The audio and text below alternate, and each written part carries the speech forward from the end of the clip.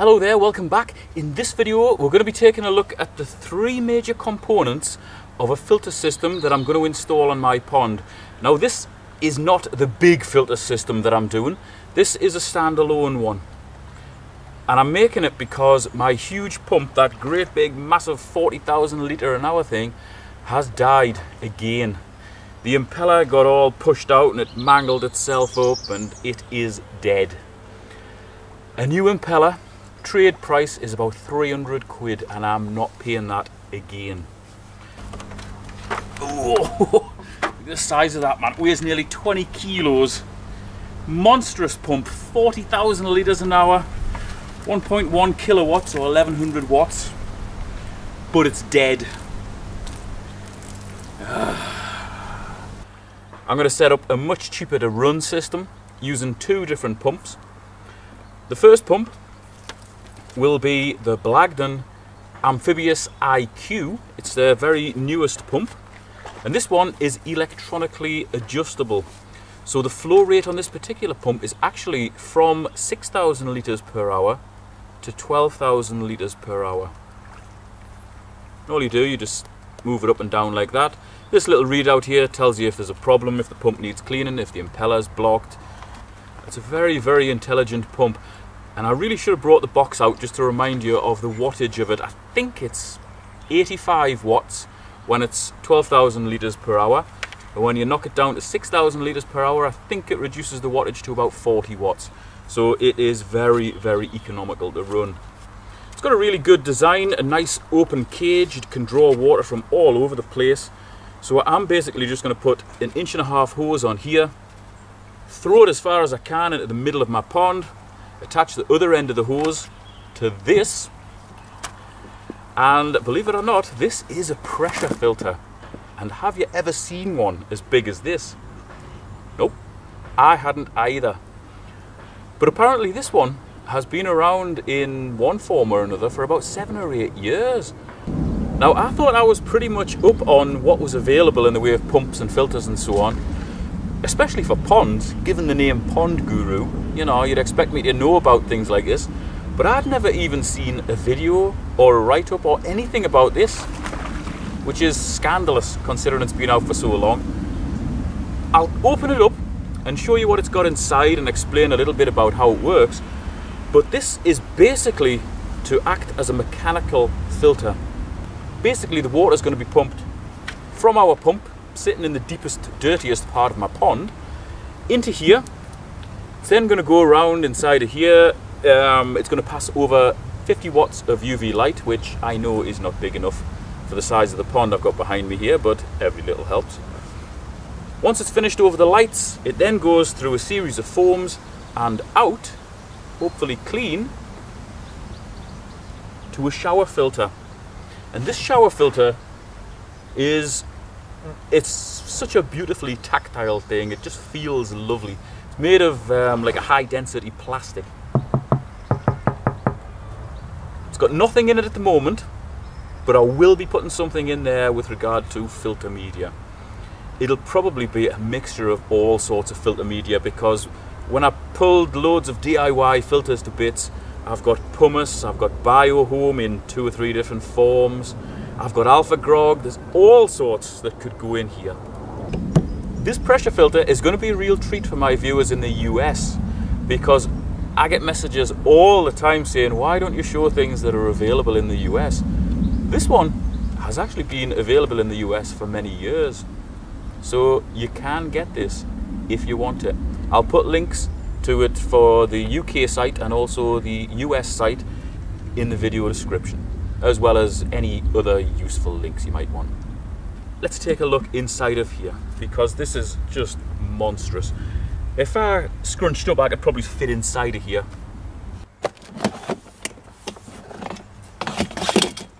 Okay, we've got a clasp that keeps the top on, and that should enable us to lift the top off. Obviously it's going to be a lot easier when it's heavy with water. Hey, that's it, right. Whoa. Okay. The world's biggest filter foams. Land a bleeding jumbo jet on there. Okay, so we've got 1, 2, 3, 4 and 5 coarse sponges, which are absolutely massive. This filter's got a really clever way of being cleaned, because you actually turn this rod here. It's hard to see, but it locks out this like hard plastic plate here, and that sits above the foams. So under normal circumstances it would be turned like that, and that would just sit on top of the foams. When you want to clean it, you turn the rod, it locks it out, and obviously it needs to lock it out on both sides. Let's just lock it there, right. See, it's locked out now. And actually I think I'm going to show you this when it's put together, because it's a lot easier to demonstrate then. Now, although this hole might look like one of the entrances to hell, or maybe it's even the hollow earth, this is actually what we're going to sit our filter in. It took me ages to dig through this, because the ground is rock hard here. Now, when I've ran this filter for a few months and got it really dirty and manky inside, I'll do a video of the cleaning, so you can see just how much muck comes out, hopefully. But I'll just quickly demonstrate how you would clean it. So you've got your in pipe here, your out pipe here, both of them pointing towards the pond. You've got another one on the back here, which is a drain pipe. So you'd attach a piece of hose to there and lead it away to a drain or somewhere in your garden, wherever you wanted to drain your dirty water to. There's a lever on the back here. At the minute it's pointing to filter. You can turn that to clean, and instead of the water going back out to the pond, or in this case back to our shower filter, it'll start to go down the drain. And then we lift the handle like that. We turn those to lock that plate in position, and then we press down like that. And you can press down with your hands, or you can just slump over it and press it down with your belly, or you can put a foot on it and press it down with your foot. But hopefully that should be a lot easier than turning the handle like on some of the newer ones, which are made pretty badly. It should be easier than the Oase ones as well, where you actually lift it and push it and lift it and push it and lift it and push it. I put a lot of those filter clear filters in from Oase, and the people now are getting on in years, and they're saying it's becoming increasingly difficult to lift the handle and squeeze the foams out. Hopefully one of these would be a good option. As I say, it's just a press down. I'd never seen anything like this until I stumbled across it online. I think all I need to do now is just connect the pipework up, put the pump in, plug everything in, and then turn everything on, and we should have an operational filter system. And just a quick note on the hose tails, I've actually already cut those back to 1.5 inches.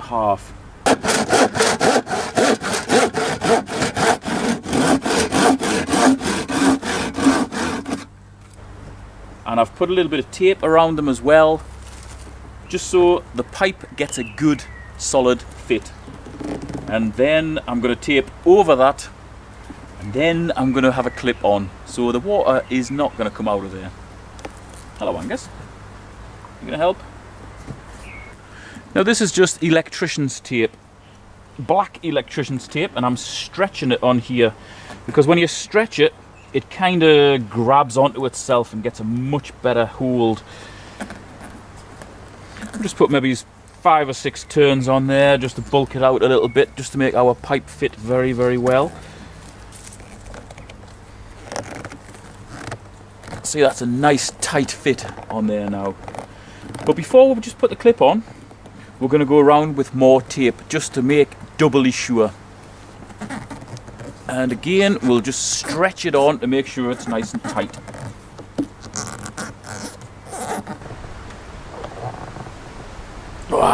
we'll put the clip on just to make sure that all stays there absolutely solid. There, it should be tight when it goes on. The hose should always be tight. You know, it should be a tussle to get it on. Okay, that's our innie and our outie on. And then we've got some of the horrible manky clay stuff that we dug out when we made the hole. That's going to be tipped in around the filter just to totally secure it in place.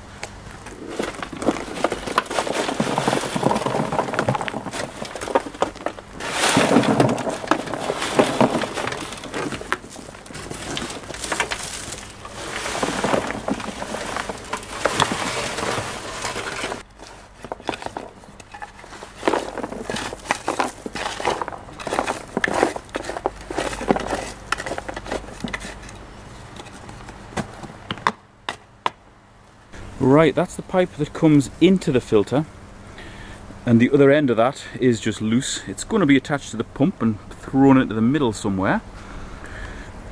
And that's the pipe that goes out of the filter, so that goes out there.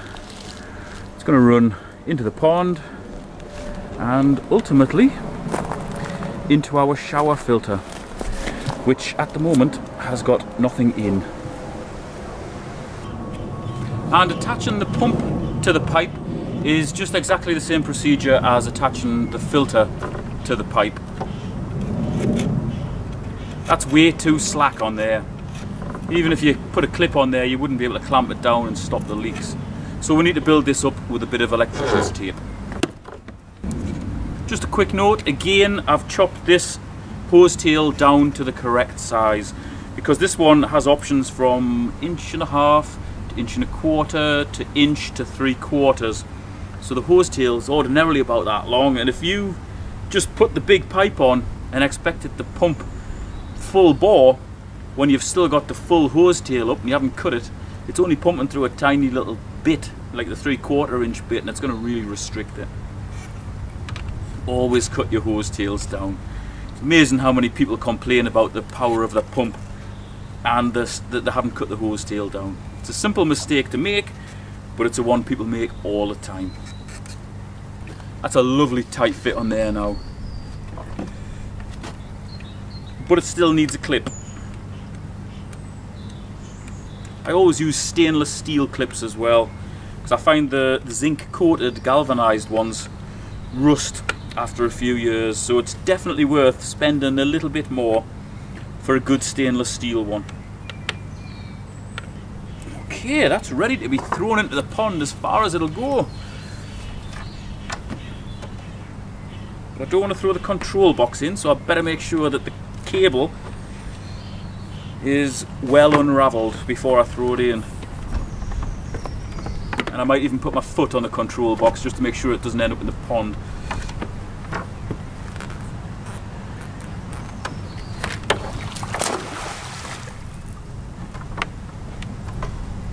So I've mounted the control box underneath here on that post. It's very secure. Now all we need to do is put a plug on here. Then we can either plug it into here, which is like an Oazi outdoor switch box, or just plug it in under here straight into a socket.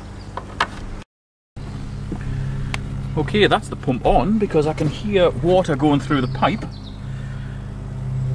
And it's on full power there, so that's 12,000 litres per hour. If I knock it down, it reduces the power consumption and it also reduces the amount of water that comes out as well. I want it on max though. I want the full 12,000 litres an hour. Oh, sounds like it's coming out the shower filter, so that's good. Now's the time to see if this thing here is a shut-off valve or just a... yeah, god damn. Thought that might be the case. This has actually got a cap for here. I'm going to have to put the cap on because although that is on filter, so no water should be coming out of here, this is actually a flow regulator, it's not a shut-off valve. I'll have to get a cap put on there. So now only most of the water is coming out of the filter and up into our shower, and it'll be interesting to see just what sort of a spray pattern it's got here. for 12,000 litres.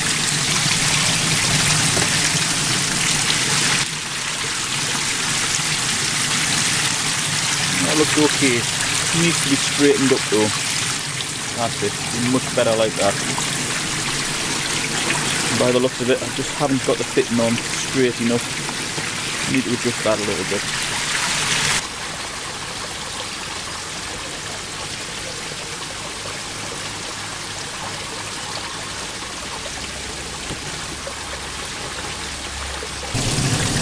Okay, so a simple adjustment here has resulted in a much better spray pattern.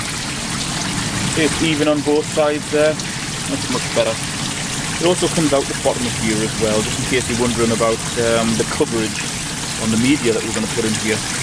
It's time to put the media in here now, so I'm going to turn the pump off. I'll put a cap on the back of the pressure filter, and then we'll fill that with media, then we'll put the pump back on again.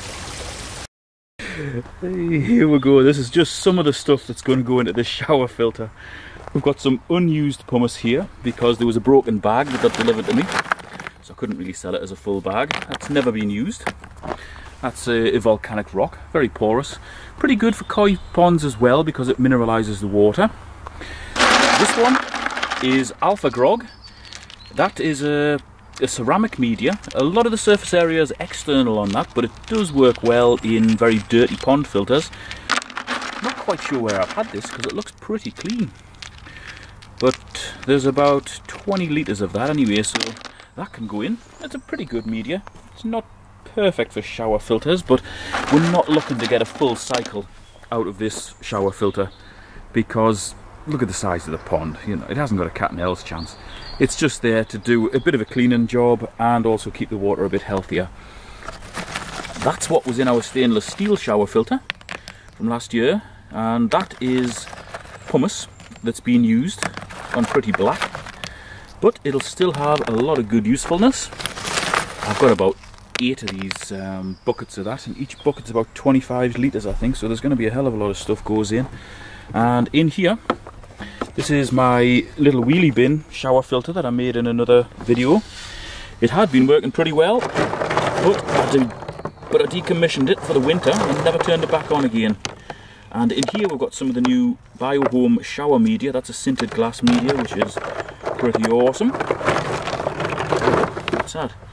We've also got some scoria, which is another sort of volcanic rock. The guys in the US will be familiar with that.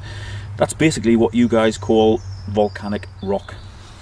Although that and the pumice are both volcanic rocks. Very similar, but the pumice is a lot lighter. Actually, the pumice is a lot more use than this stuff. This stuff's good, but a lot of its surface area is external. It's got quite a dense internal structure. Oh, we've got a bit of pumice in there as well, so we've got all sorts. Oh, I'll tip it out and we'll see what we've got in there. But basically, all of this different stuff is good stuff. It's all going in.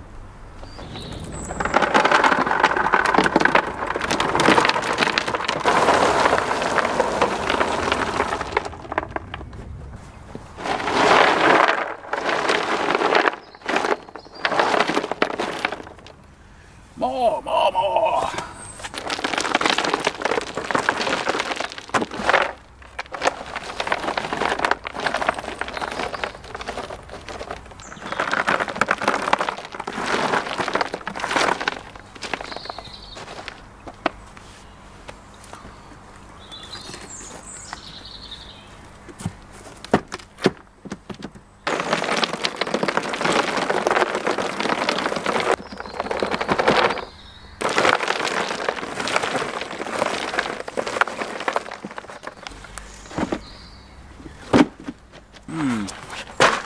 Because I've got loads of buckets of pumice left, and I think a little bit more BioHome left out of another filter as well, I'm not going to use the grog. I'm going to save that for a static, more dirty environment, like a standard koi filter or something, because it does work well in really mucky conditions.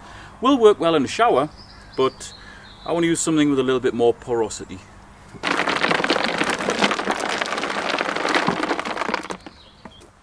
Okay, That's it. Full up, 3 trays with a lot of filter media.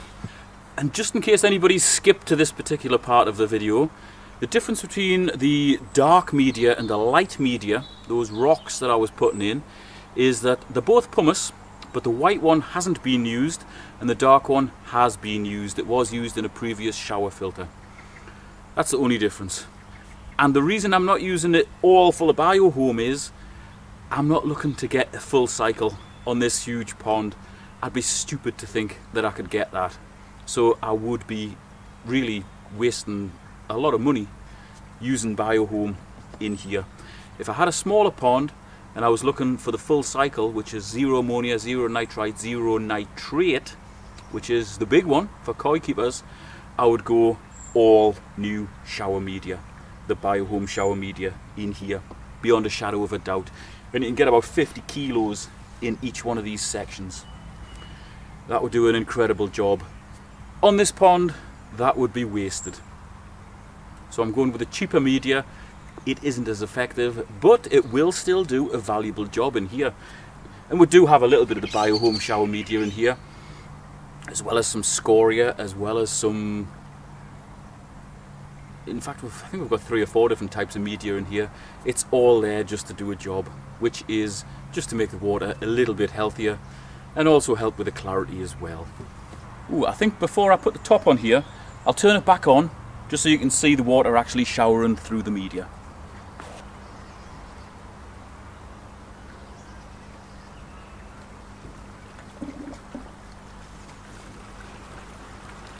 Okay, there's going to be some muck coming out the bottom of here, I can guarantee it, because a lot of that media was filthy. But you can see it's getting a good coverage there. And because each one of these sections has got a grid on the bottom, the media doesn't track, the water doesn't track. It doesn't all just go down one side. I'm not sure if you can see that next one down there, but the water is right to the side. It might be easier to see on the bottom. Oh, you can maybe just see it there. Hopefully you can see that, but the water is covering all the media. And it's providing a lovely little waterfall there. There you go. It's operating beautifully. Now this shower filter is one of those cases where you could just make your own out of wheelie bins or a series of containers on top of each other. But if you're the sort of person who has really nice gear and wants something to look very nice, that looks very nice. It's called an Evolve shower filter, and it's part of a range of filters which are quite innovative.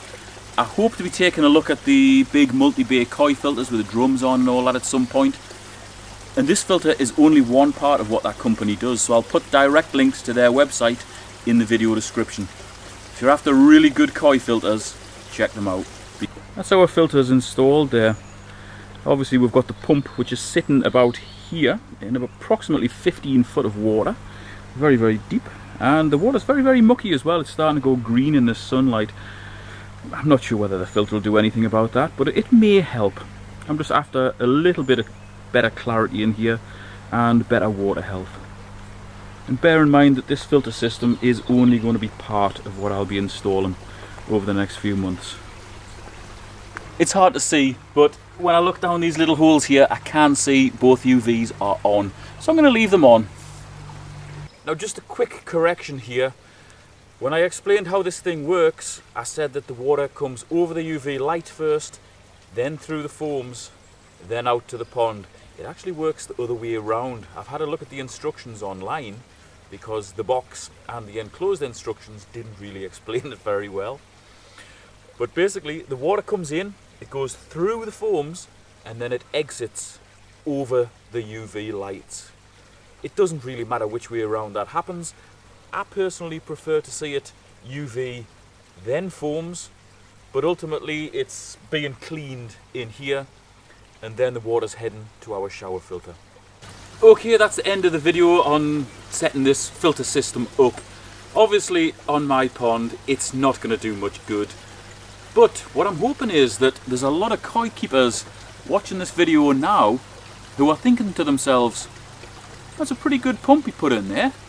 Very economical, handles solids, and I can put it right down in power for the winter. Keep the filter alive but not shift too much water. It's worth considering. Pressure filter, nice big pressure filter. It's got 50 watts of UV in there, and it does a good job on the mechanical filtration. And when our pressure filter is married to a shower filter, and the shower filter would be filled with really good media, you've got a beautiful setup there. So you've got pumping water, UV, mechanical, biological. And with the right media in there, you've got not only aerobic bacteria acting on the water, but you'll get anaerobic bacteria as well. With a shower filter like that, you put something like the BioHome shower media in there that has a structure that allows for colonization of aerobic and anaerobic bacteria in any flow. You get ammonia to nitrite, nitrite to nitrate, and you get the nitrate consumed and processed by the anaerobic bacteria, and it just bubbles off. Soluble nitrogen is the end product. That just disappears or gets taken up by your plants. That is a way to get a full cycle. And really, these three things combined would cost a fraction of the filter systems that I see in some people's koi ponds, but would do a job that is 10 times better. If you've liked this video, please give it a thumbs up. If you're on forums or groups or whatever, share it if you think anybody might benefit from watching it, and I shall see you next time. Awesome.